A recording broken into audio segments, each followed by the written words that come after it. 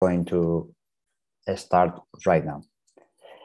So first of all, thank you everyone for being here with us, or if you watch the replay later in YouTube. Well, it's a pleasure to finish the webinar series with María Poveda, Investment Associate at Inveready. As many of you know, this is the fourth chapter talking about venture capital in healthcare. The goal of this webinar series is to share knowledge about venture capital in healthcare. As many of you know, venture capital is a closed sector and it's difficult to play the venture capital game, and even more difficult in the healthcare ecosystem. So our goal is to share this knowledge through all of you. Well, the webinar series has been co-hosted with the EIT Health Alumni Network. First of all, again, many thanks to all the people who has helped us in all the chapters. Joan, Krishna, Robin, Miriam, and Bea, and all of the members of the community who has helped us. Well, the EIT Health Alumni Network is a multidisciplinary community of innovators building the future of healthcare by alumni for alumni.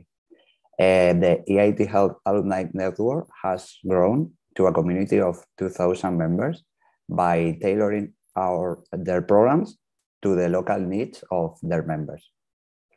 And because innovation lives beyond health, so does our network. At the end of the session, we are going to share with you a survey in order to get your opinion about this talk. Okay? And now we are talking about the specific team where the three of us are members of the EIT Health Alumni Network. And well, Pedro is biochemistry by degree, and he has a PhD in biomedicine. Pedro is going to be the one who will lead the conversation with Maria through this webinar. He's postgrad in health innovation by BioCat, and he also has experience founding a healthcare startup, and nowadays he works in Edible. Adrià is pharmacist by degree. He has a master in management, and he has experience in the healthcare, entrepreneurships, and venture capital industry. And last but not least, I am Gonzalo. I'm engineer by degree, and well, I help healthcare and social impact companies to transform their ideas into digital products through technology. As you know, the goal of the webinar I told you, but now the topic of today is going to be is venture capital financing right for my startup? And María Poveda, through her experience, is going to share with us the answer of two topics or two questions. What financing do I need for my startup? And how to identify a venture capital investable company in the current ecosystem.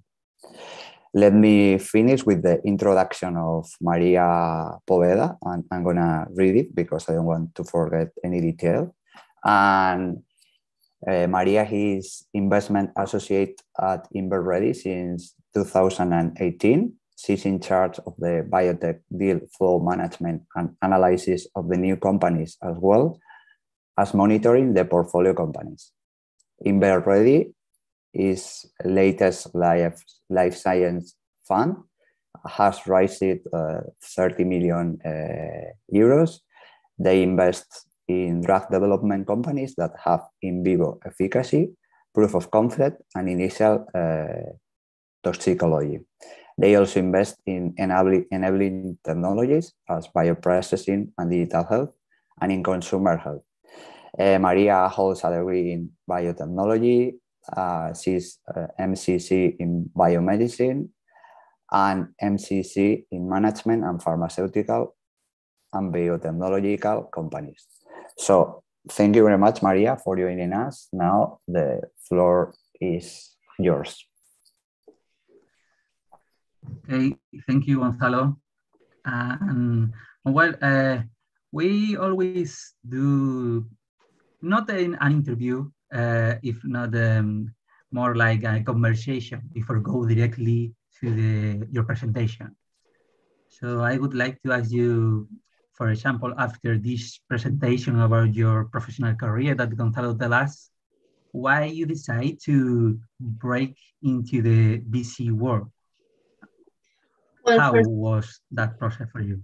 Yeah, well, first of all, I want to thank all of you for inviting me. It's a pleasure to be sharing this conversation with all of you and all the audience here today.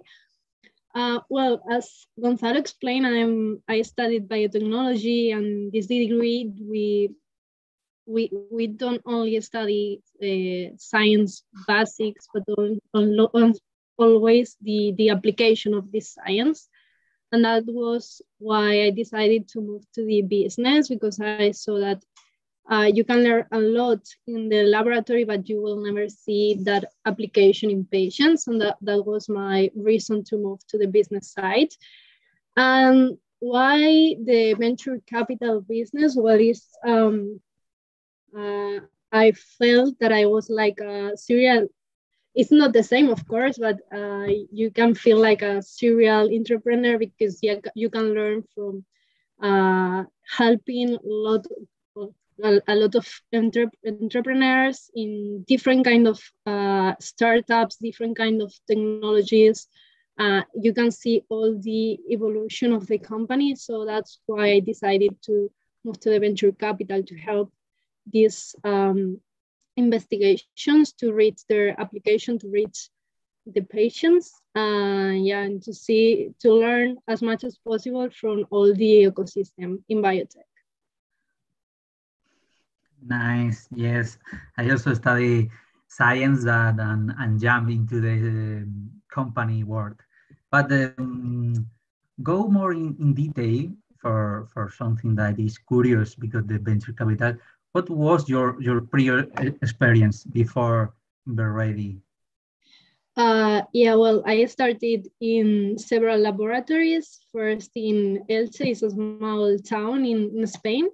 And then I moved to Madrid, to a bigger laboratory. And then as I explained, I decided to move to the business side. And I started in another fund, that is Caixa Capital Risk. I started as an intern.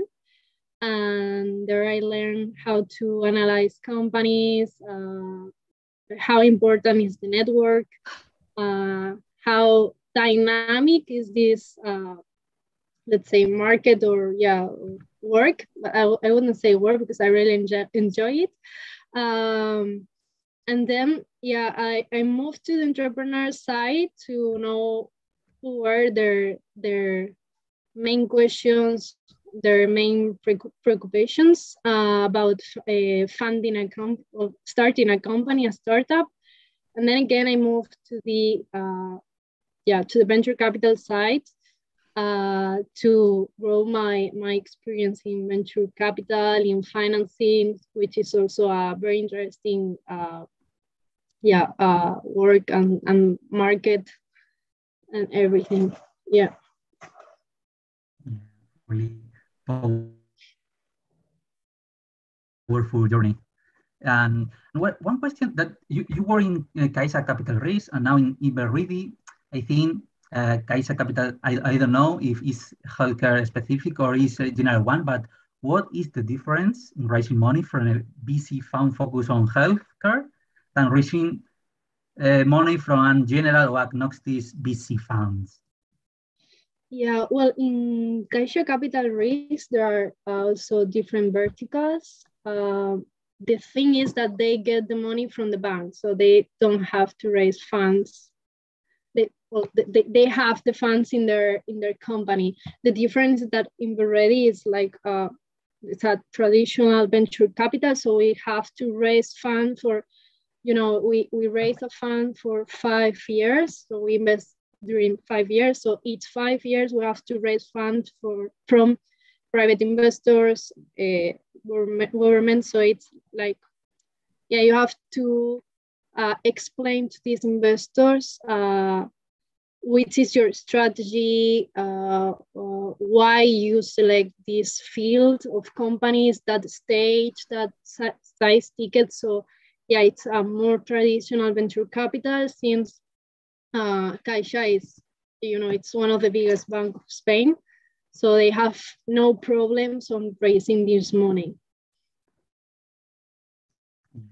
Yeah, these tips in front of a VC is what startup want to know more how to sell and jump into the VC.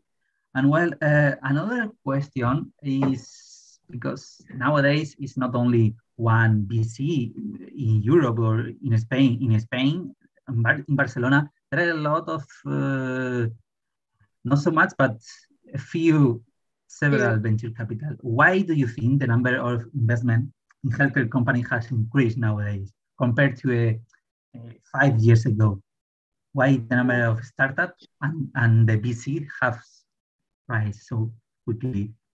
Well, I think that people have seen during these last 5-10 years how important is this field, the biomedical or biotechnological field. They have seen the returns because there are some funds that finalized the investments and they gave returns to the investors. So they are, I think that the problem in biomedical field is that there are not every investor is capable to understand or they don't have like the background to understand all the science, and that's the main preoccupation that they have. And when they see that it's working, there are some returns and interesting returns, how the pharmaceutical companies work, it's like a kind of, they feel more confident with science.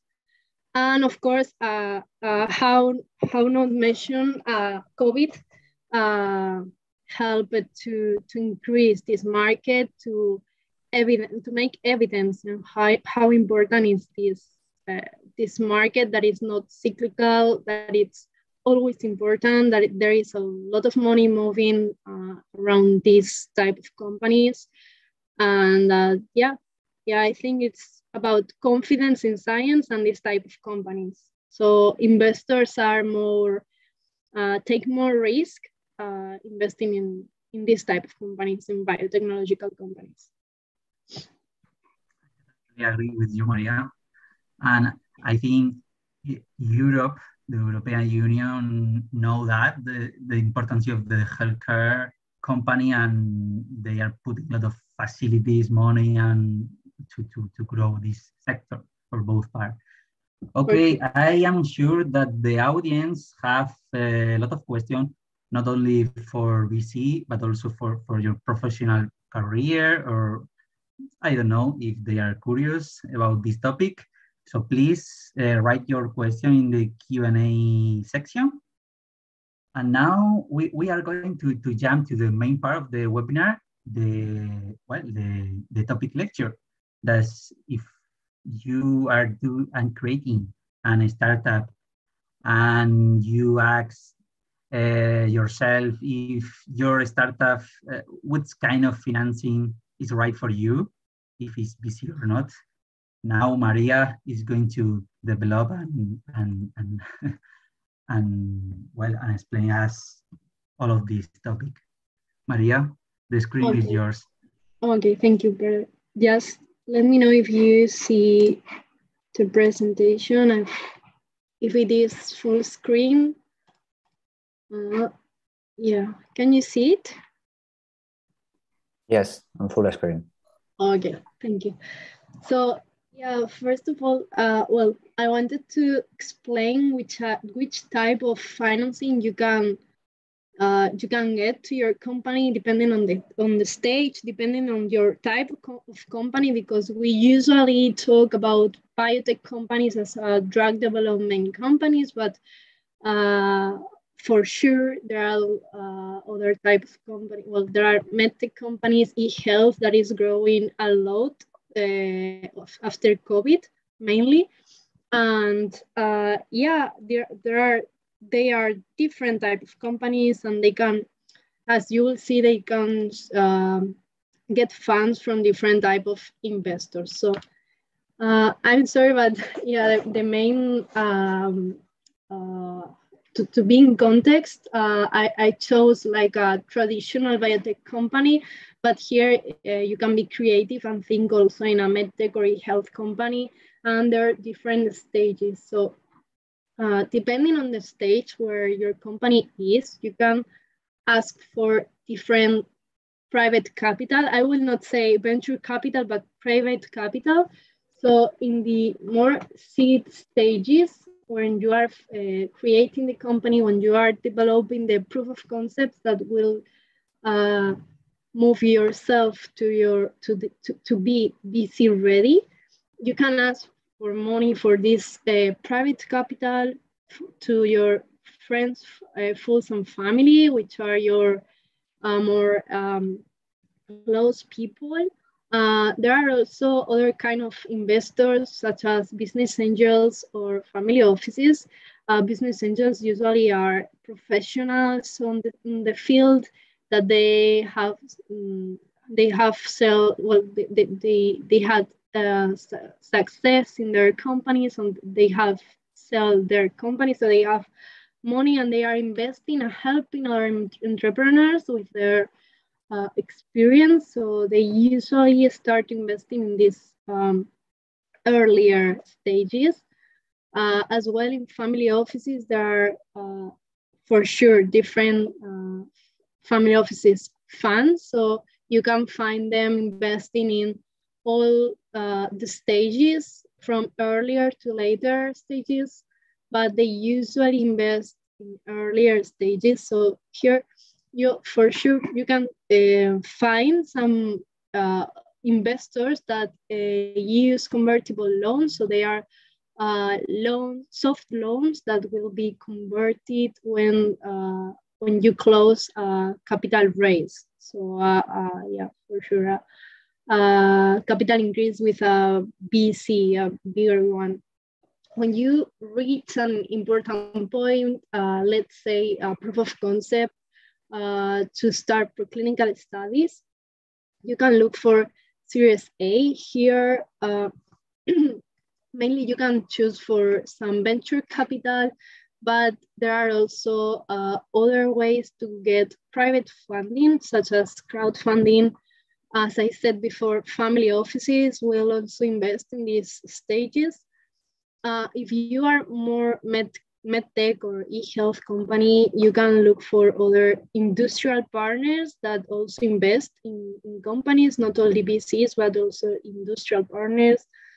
Or nowadays, there is an increasing corporate venture capitals that comes from the big pharma. So you can have a look and investigate more about all the opportunities you have to fund your company. And finally, for sure, when you get private capital, let's say venture capital, that it's the main private capital you will find, they invest to invest, and they will be looking for a license for an M&A. That is the natural way of a company to finally develop their technology. When you arrive at a very important milestone, let's say a phase 2 in patients for a drug, then you look for a license or an acquisition from a big pharma. There are also other ways of funding, such as going to the public market, where it's a very dynamic public market. Very dynamic market where you can raise more money and fund your later developments. So as you see, depending on the stage your company is, you can look for different type of investors, and that's very important because you have a lot of variety of funding. Following this explanation, you can see that there are different kind of funds that you can get to your company. Not only VC, but also grants, that it's a non-dilutive financing that usually comes from your government. For sure, we can say the EIC grants from the European Union. Public market is also a good way to get funding in a later stages, and all of them are growing. As I said, it's a market that is growing.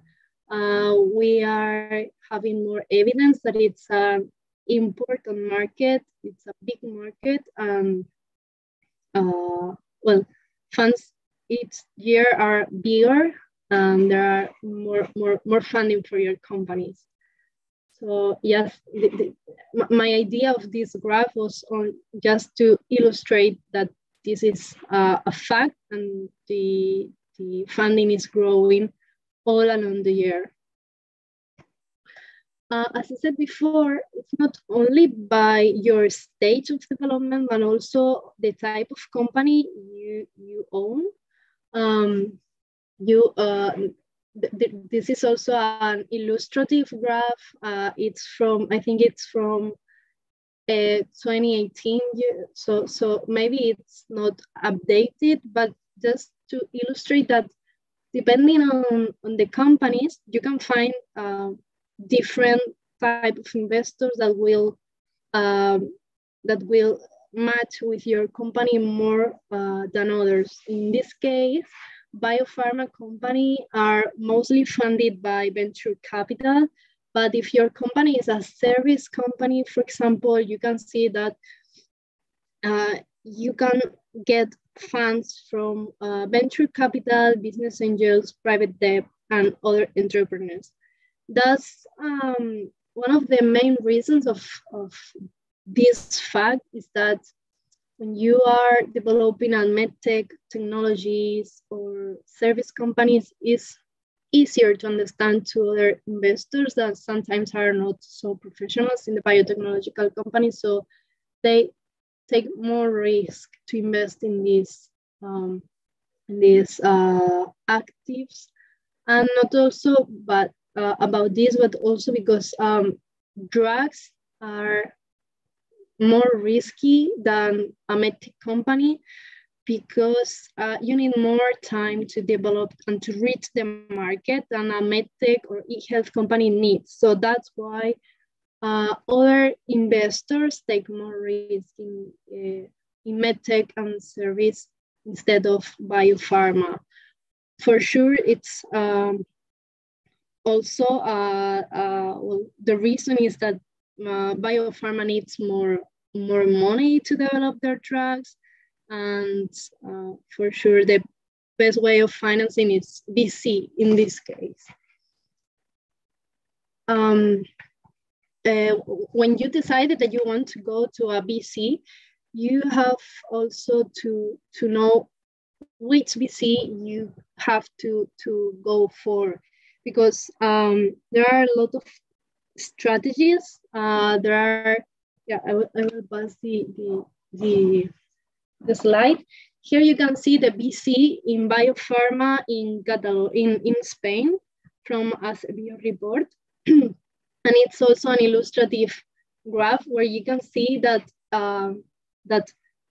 investment is growing, but also each fund is growing. For example, in Inveready, we started with a 10 million fund. We have right now at 30 million funds.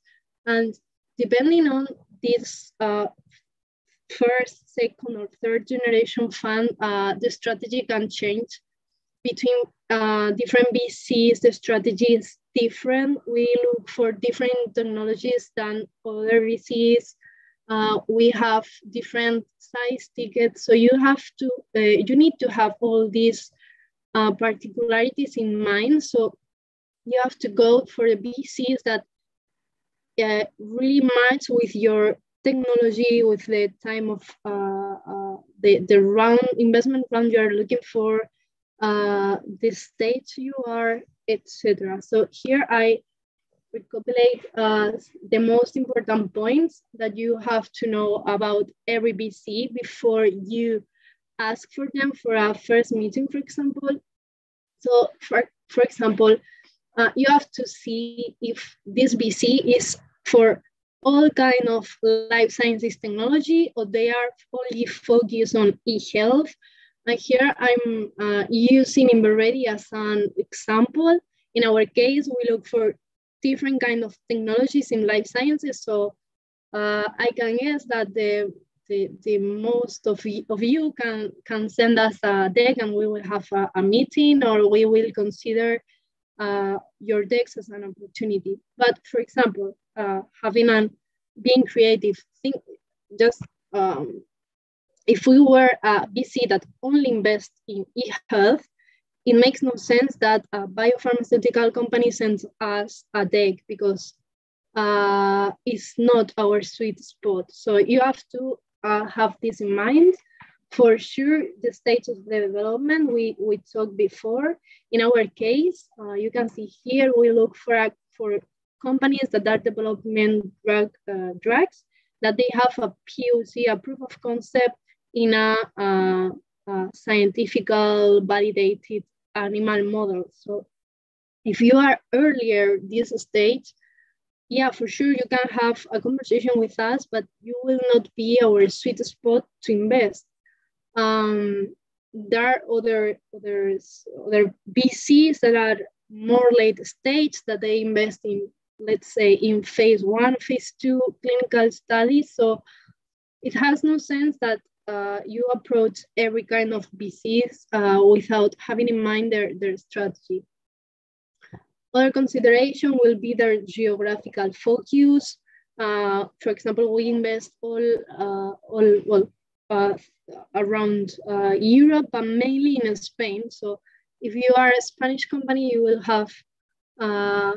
be more suitable from our investment. But I don't know, if you are looking for a VC that invests only in USA and you are from Germany, sometimes has no sense that you send the VC. So yeah, you should keep in mind all these points to approach VCs for sure. Another important point is the portfolio. When you go to a portfolio of a VC, you have to keep in mind if you are an anti-cancer, anti-tumor drug development company, and they have the 50% of the portfolio in cancer, maybe they are looking for other disease, therapies for other diseases. So, or if they only invest in rare disease, so and you are developing a rare disease, then let's send your deck to this VC.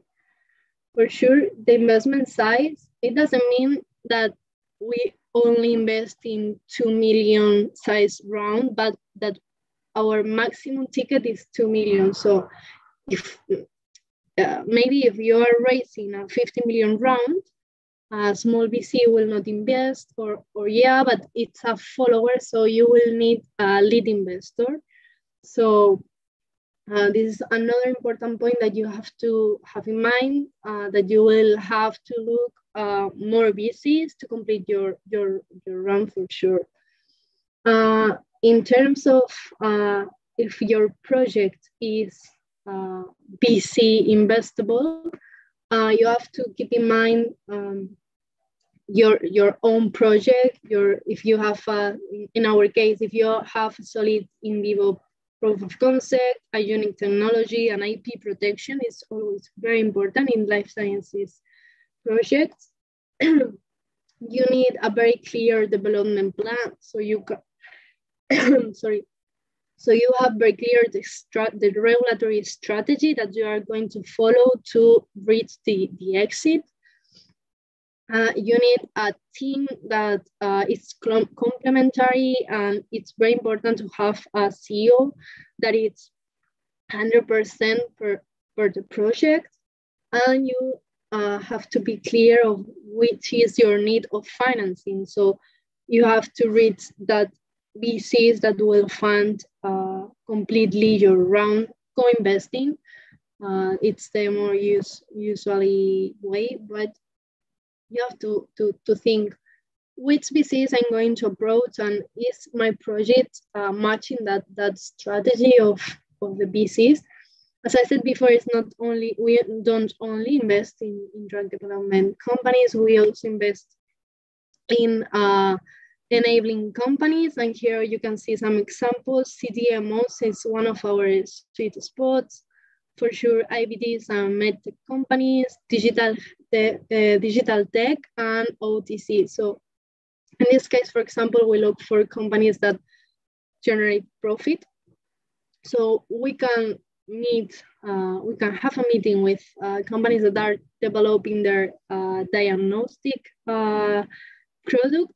So we can help them to know in which moment we will invest, but it's more probable that we will not invest in that stage, in that early stage.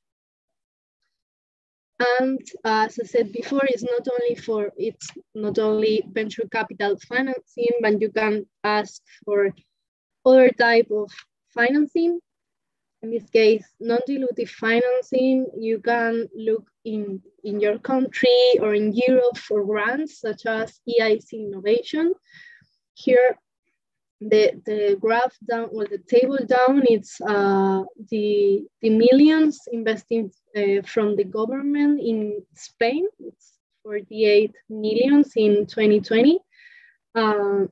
So grants, as you know, it's money that you get and you don't have to refund, and it doesn't take participation from your company, so it's not dilutive.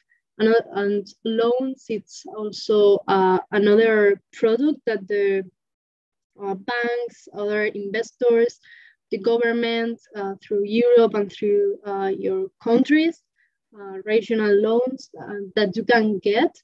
Usually they are soft loans, so they have a very low interest. And you don't have to get back that money since some years, so you will be relaxed developing your technology and then to finance that loan. Another type of private financing is crowdfunding. They are usually online platforms that ask for minority investors to invest in a company. So this is a good idea in early stages companies to get that money, arrive that milestone that you need to reach, for example, a POC, a proof of concept, or to reach the market and then look for a venture capital. This is a very good way of getting money. In fact, in Spain, the last 2 years has increased a lot this financing in biotech companies. And finally, if you are a late stage company and you need more financing, you can go for public markets. There is a very dynamic market, and you, here in biotech field, you can see that the main countries are in the same, they have listed a similar number of companies, and they have raised a similar amount of money. Let's say 3 outflows in Finland, Ireland, Belgium, and Austria, and they have raised more or less 200 millions each year. So it's another way to get financing when you are at later stage. So just to recap, it's very important for you to know that you have you can reach different investors, private investors, depending on your stage, of your type of company. You have to be very aware of the investment strategy that the VCs or other investors have to reach them. And for sure, you can ask for alternative financing that usually they are non-dilutive, and that helps you to have a important part of your company. And this was everything I wanted to share with you. If you have some questions, I'm very pleased to give you the answers. I'm going to stop sharing to see my colleagues in this. Thank you very much, Maria. Thank you for all that insights, really, and recommendation tips, and to show us the financing right for each stage of our startup, no, and how to identify the VC investable company for us. Because for me, the biggest insight that I would like to take with me is that never invest in businesses that you cannot understand. So you should go to the VC, the core VC that understand you. If you are a healthcare company, go to a like Inveready or similar with topic is life science, right? This is important. Yeah, let me add, Pedro, it's not only that they understand you, but they can also help you if they understand the business. So let's say smart money, but it's yeah, they are not. They are intelligent for sure. Okay, now collecting all the question is the turn to Adrià. Adri, with you, ask you the question for the public, and if not, we have some question also. Yeah, Adri, please. Pedro and Maria for your speech or lecture, super interesting. We have a question from Ignacio. He asked, what specific data do you look for when reviewing preclinical data? Maria, if you have... Yes, well, we invest previous to the regulatory preclinical stages. So we look for some efficacy data in animals. And if you have some toxicity, that usually we can see if the animals lose some weight. And sometimes we can see if HERG channels are affected or not, but mainly what we want to see if your drug is having some effect in the animals in terms of efficacy. Okay, and what about the services or digital health? Is very different from biotech. What are your insights? Yeah, for sure. They are different. They need different size amount of money to develop their product. For example, in our case, we invest when they are in the market. Mm-hmm. I think let me say it's easier. It's not easier, it's different. But yeah, there is not, you don't have to develop through 10 years, such as drugs. You can, let's say, to perform a small clinical trial and then to reach the market with this clinical trial. So for sure they are different. They need different kind of investors, sometimes smaller rounds. So I think that it's easier for them to get money because as Pedro explained before, there are more people that understand softwares or other kind of company, let's say hardware, because they see this active tangible. So that's why there are different kind of investors depending on your type of product. I don't know if I'm answering the question. If I'm not, let's insist. Yes, you did. Insist. Well, I think that for this moment it was the only question, but I encourage all the people that are watching this that make questions. Now it's your time. So don't hesitate, don't be shy. And Pedro and Gonzalo, if you have any question or you want to share some insights, go on. Yeah, let me to ask another question, Maria. That well, based on your experience and, for example, in Caixa, again in Caixa Capital Risk or Inveready, how what is your bigger challenge nowadays for a VC? The bigger challenge. Well, I think that one of the things nowadays is that we have more competition. There are more newer funds that are being investing in biotech companies. So we one of the challenges to know every biotech company that is in Spain and Europe, so we can do the best investment. This is one of the most important challenges from VC. For sure, the other is to be successful raising money.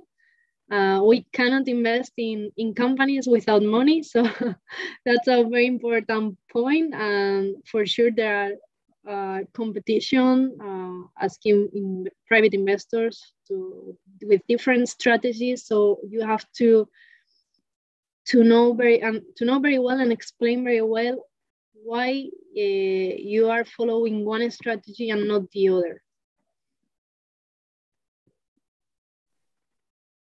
Thank you. Thank you very much. Gonzalo raised his hand. Yeah, because I wanted to ask a question, but let's first ask the question from Sex Perez. Is there a minimum and maximum amount investment from your VC for the seed round? Yeah, well, we invest in Series E rounds. We don't do like different series. We invest in a unique investment round. So my minimum is 0.5 million and the maximum is 2 million per company. For sure, we divide this investment in tranches, but yeah, we compromise all the money since we decide to invest. In exchange of, well, for sure, we invest in exchange of participations. We get some part of the company, and then so our strategy is to invest, get a part from the company, and when the company will be sold or will list it, we get some money in return, and hopefully we get some return in well, gaining money, of course. I have a question, Maria. Yeah.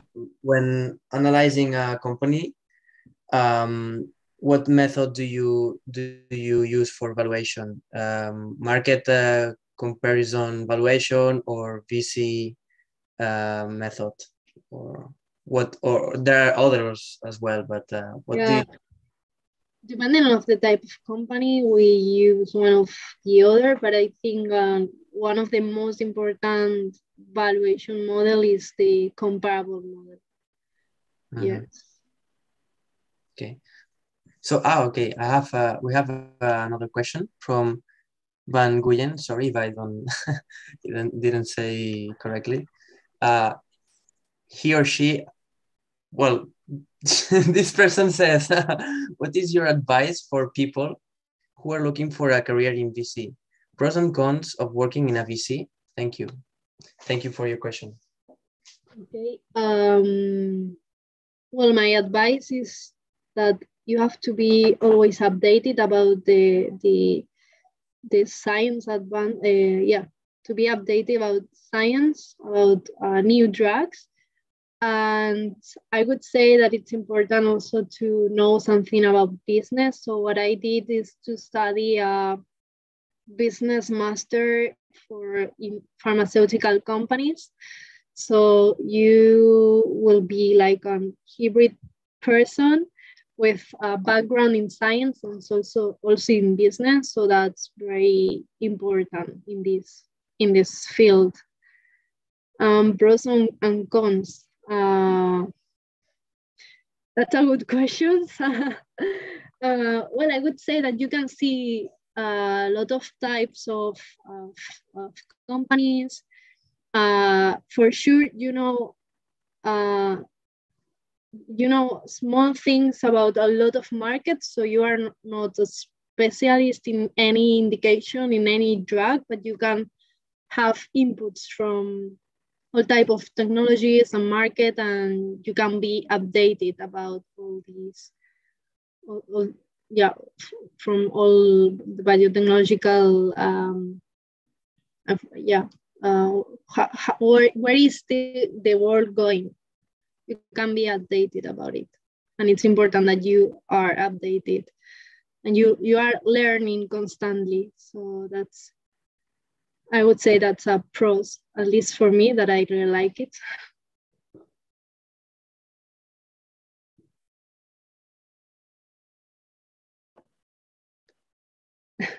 Pedro? Yeah, I have a question, waiting for another from the public. Nowadays, well, the number of PC are growing here in Europe. A lot of VC, or only in Spain there are, no say, 5, 10, I don't know exactly the number. But the difficulty, so the problem when you are a early stage startup and you go and ask for money to one and they refuse you. And so I think it's quite difficult to break and go and be selected for a VC. But imagine the other side, in a world with hundreds of VC, when all the VC are willing to invest in your startup. So how to select? I think there is transparency in what is the share that they want, how many hours they will help you. The money, the time to refund their money. So all that's to select from 10 different VC to select the one that you would like. One of the things that you can do is to do some search and look for the background of this VC, if they had some successful exit. So that gives you an idea if the VC will help you and know something about selling companies. That's one point. Another point is, and I really like it, when entrepreneurs ask the VC, which is how you work with a company, if you are very hands-on, if you are not. And for sure, you should be transparent, because market knows you. You have invested in several companies, and you can talk with my portfolio companies and ask them how we work. So it has no sense that the VC lies you, because you have other ways to know the truth. So a lot of entrepreneurs ask us these things when we say not for the investment. They also ask us the reasons, so they can grow, or they can know if we will be interested in a future, or they have to pivot to other disease or market. And let's ask to other stakeholders in this market, not only VCs, other entrepreneurs. And I think one of the best thing of this field is that people is very helpful. So ask. You don't lose anything when you are asking. We will do. We have another question from Shesk Perez. He's asking, computer vision using AI is in your scope of investments? I'd say that digital health. When you have the product in the market, we can look at it such as an investment opportunity. Sure. Great. So I englobe it in e-health. I don't know. It's a very big market here. And I think I'm going to be the one with the latest question. And because many of you have talked about smart money, and you have a lot of years of experience working on venture capital, if you could be in the other side of the table and you could run a startup looking for an investment, what could you consider smart money for your company? Okay, for example, I would say that a VC that has experience developing a technology similar at yours.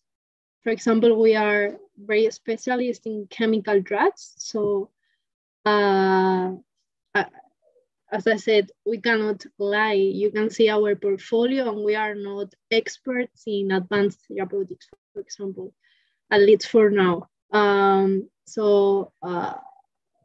You can look for VCs that have invested for years in advanced therapeutics, genetic therapeutics, and that's smart money. They are people that know how to develop, they know who people you have to ask, specialists in regulatory aspects in this field. You can see if they had some exit or with VCs you are co-investing. So it's of course it's also a network thing. So you can think in different things. If you are late stage, you can think in exit. If we had some exits in medtech, in oncology, that's smart money. If you need someone helping you in the regulatory field, you can see the portfolio they had. Depending on your weakness or the thing that you need more help in your project. And that's a very good question, Gonzalo. Thank you for answering. You're welcome.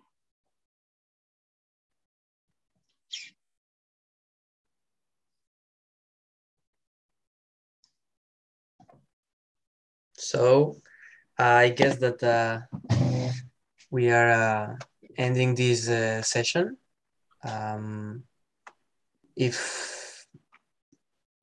Thanks a lot, Sheska is saying. Yeah, Krishna is sharing also on the chat a survey from this session. We would really appreciate your thoughts, your feedback, so that we can get better every time. And thank you, Maria, for your time, for sharing your knowledge, your experience. It's a pleasure to have you here with us. And all the participants that are here, thank you for your time, for listening to us and to learn. We do it for you, so thank you for that. And I leave the floor to Gonzalo and Pedro if you want to say some words. Thank you so much. I just want to thank Maria and all the people from the AT Health alumni who has helped us through the way, and it's been a pleasure doing this with you, Pedro and Adri. And for the audience here, in the chat they have the playlist with all the chapter of the webinar series in YouTube. Thank you, everyone. Thank you, guys. It was a pleasure to be here. Hope I helped you and the presentation was useful for your community. It was, yes. Sure. All of us learned today and during this